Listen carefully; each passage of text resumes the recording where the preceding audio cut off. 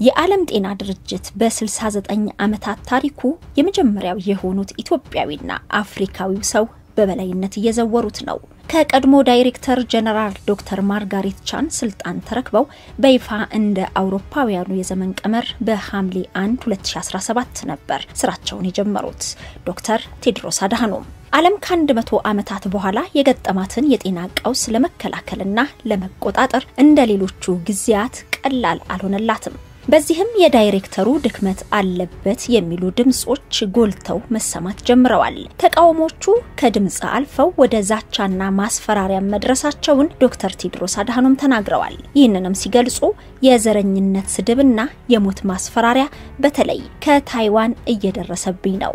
ይህ ድርጊት በተደጋጋሚ ሲሆን በመንግስት እውቅና የሚፈጸም ነው ብለዋል። አያይዘውም ይህ ደንታ አይሰጠኝም፣ በጥቁርነቴ እኮራለሁ፣ ግን ፖለቲካውን ከኮሮና ቫይረስ ጋር አትቀይጡት ሲሉ ተናግረዋል። ለዚህ ሁሉ ዛቻና ማስፈራሪያ መነሻ የሆነውና ከስራው ይነሳ የሚል ፊርማ ማሰባሰብ የተጀመረው የኮሮና ቫይረስን አስቀድሞ ዓለም አቀፍ ወረርሽኝ ወይንም ፓንደሚክ ነው ብሎ አላሳወቀም፣ ከቻይና ጋር ተመሳጥሯል፣ መረጃም ደብቋል የሚል ነው። ይህ ሁሉ ሲሆን ግን ስለ ጉዳዩ ቻይና እንዲህ ነው አላለችም። ከ11 ሳምንታት በፊት በቻይና ውሃን ከተማ ቫይረሱ ከተነሳ በኋላ የተለያዩ አገሮች በረራ እናቋርጣለን ሲሉ ዶክተር ቴድሮስ ይህ ተገቢ አይደለም ሲሉ ተደምጠዋል። የኢትዮጵያ አየር መንገድ በረራውን ማቋረጥ አለበት በሚል የተለያዩ ሰዎች ተቃውሟቸውን ሲያሰሙ የዶክተር ቴድሮስ አድሃኖም ምላሽ ማቋረጡ ተገቢ አይደለም የሚል ነበር። በስተመጨረሻ ግን አብዛኛው አገሮች ወረርሽኙን ለመከላከል የውስጥና የውጪ የተለያዩ እርምጃዎችን ወስደዋል። የኮሮና ቫይረስ በዓለም ዙሪያ ከሁለት ሀገሮች ውጪ ሁሉንም ሀገሮች አዳርሰዋል። በተለይ ደግሞ በትሩ ካረፈባቸው ሀገራት መካከል ክፉኛ የተጎዱት አሜሪካ፣ ጣሊያንና ስፔን ሲሆኑ በተለይ አሜሪካ ለዚህ ተጠያቂው ዶክተር ቴድሮስ አድሃኖም ናቸው እያሉ ነው። የዓለም ጤና ድርጅት የዶናልድ ትራምፕን ተደጋጋሚ ወቀሳ ተከትሎ ዓለም ከጎናችን ሊሆን ይገባል ሲል ጥሪ አቅርቧል። ለድርጅቱ ዳይሬክተር ኢትዮጵያዊና አፍሪካዊ ለሆኑት ዶክተር ቴድሮስ አድሃኖም ድጋፋቸውን ያሳዩ ቀኝ እጅህ ነን ያሉ ድርጅቶችና ግለሰቦች በርካቶች ናቸው። ከነዚህ መካከል የአፍሪካው ህብረት ኮሚሽን ሊቀመንበር ሙሳ ፋቂ፣ የወቅቱ የአፍሪካ ህብረት ሊቀመንበርና የደቡብ አፍሪካው ፕሬዝዳንት ሲሪል ራማፎሳ፣ የኢፌድሪ ፕሬዝዳንት ወይዘሮ ሳህለ-ወርቅ ዘውዴ እንዲሁም ፖለቲከኛ ጃዋር መሐመድ ተጠቃሾች ናቸው። እነኚህ ሰዎች ምን አሉ? ስለ ዶክተር ቴድሮስ አድሃኖም ምን ተናገሩ? በዝርዝር እንመለከተዋለን።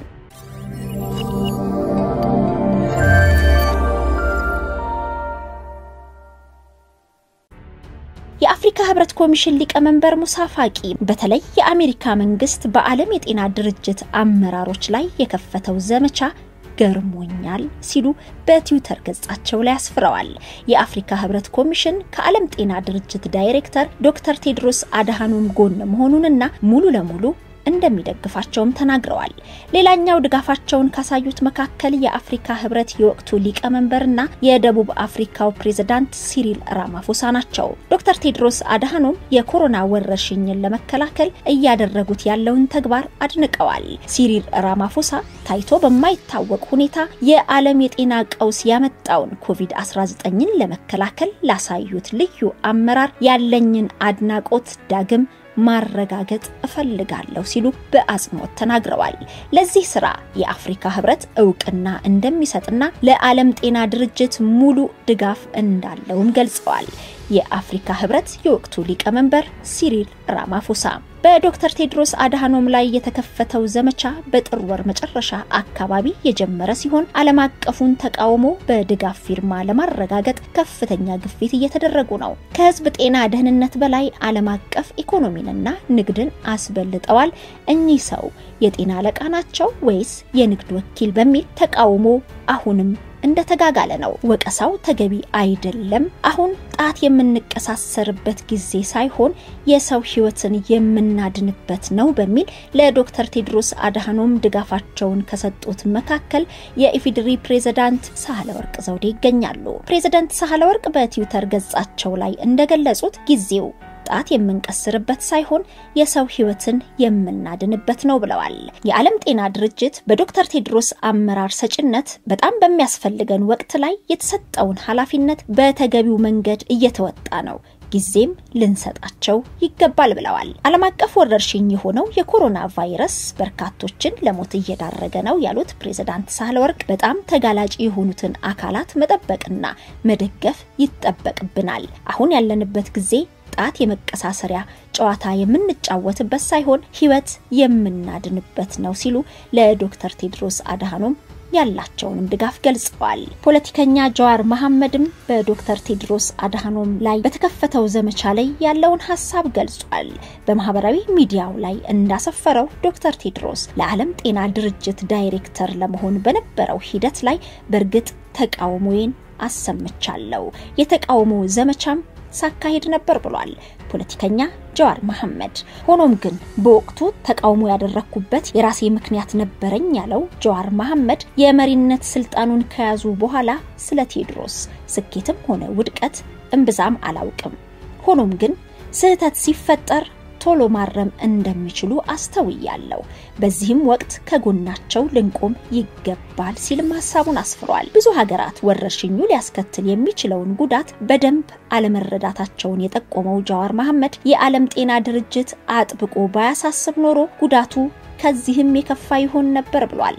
በተለያየ መልኩ ተቃውሞ እየቀረበባቸው የሚገኘው ዶክተር ቴድሮስ አድሃኖም በወቅቱ አሳስበዋል።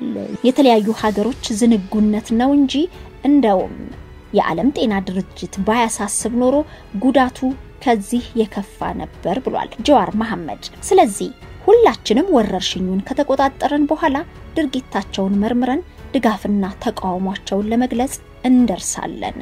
በዚህ ወቅት ግን ከዓለም ጤና ድርጅት ዋና ዳይሬክተርና ከአጠቃላይ አመራሮቹ ጎን ልንቆም ይገባል ሲል ሐሳቡን ገልጿል። ዓለምን ምስቅልቅል ያደረገው የኮሮና ቫይረስ ከተከሰተ 11 ሳምንታትን አስቆጥሯል። የዓለም ጤና ድርጅት ዳይሬክተር ዶክተር ቴድሮስ አድሃኖም በዚህ ሳቢያ ከፍተኛ ውጥረት ውስጥ ገብተዋል። ውጥረቱ ይረግብ ይሆን? የኮሮና ቫይረስ መጨረሻስ እስከምን ድረስ ነው?